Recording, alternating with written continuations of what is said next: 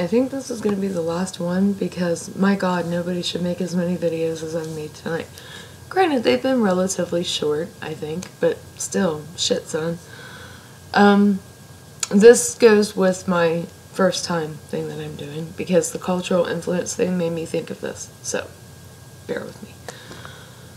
The first time that I really had that aha epiphany moment that all humans are completely connected.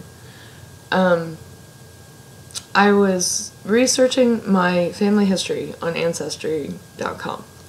What a fucking pain in the ass that was, by the way. See, here's the thing for anybody who hasn't ever done genealogy stuff. Generally speaking, if your ancestors were poor, you will hit a certain point where you can't trace them anymore because poor people did not really keep records and townspeople didn't really keep records of poor people because why would they do that? And I figured that my family, for the most part, had always been, you know, either not necessarily poor, but working class, I should say, or the, 17th century version of working class. So I figured eventually, probably somewhere around the 17th, 18th century, I would run out of people. I was cool with that. Of course, there are always the branches that you can't find shit for anyway, but as far as the lines that you can, usually they run out about 17th, 16th century. I did not, in a fucking million years, expect to see the name Joanne Plantagenet. As soon as I saw that Plantagenet, I'm like, motherfucker. Because I have a lifelong obsession, well, okay, not lifelong, since I was 12 years old, with Queen Eleanor of the Aquitaine. So I knew that name. And I'm like, oh my god, I fucking ran into royals.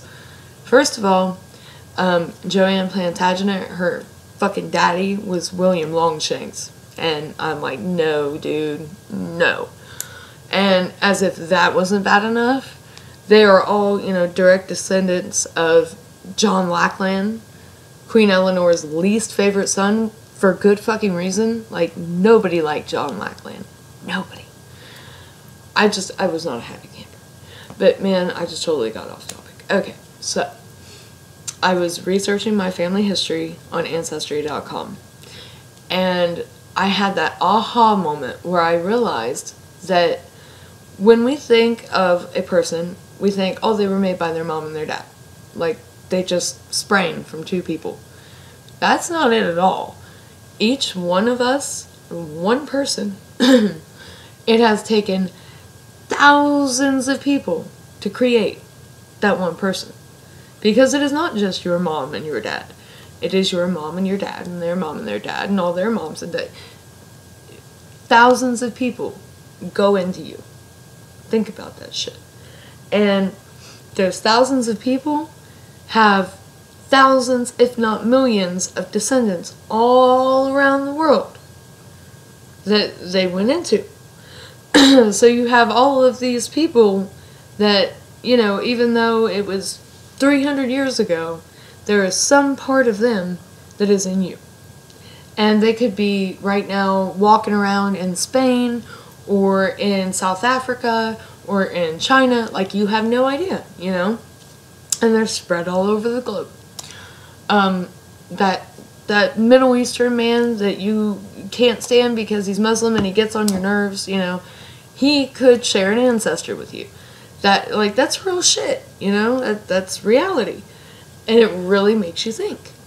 And then on top of that, I have many past life experiences that I remember, and I believe in past lives in general. So, in each life you had parents and you had grandparents and you had brothers and sisters and husbands and wives and all that. And those souls, some of them could be in your life right now, some of them could be out in the world all over the place. So you have that spiritual connection to thousands, if not millions, of people that you have shared a life with at some point.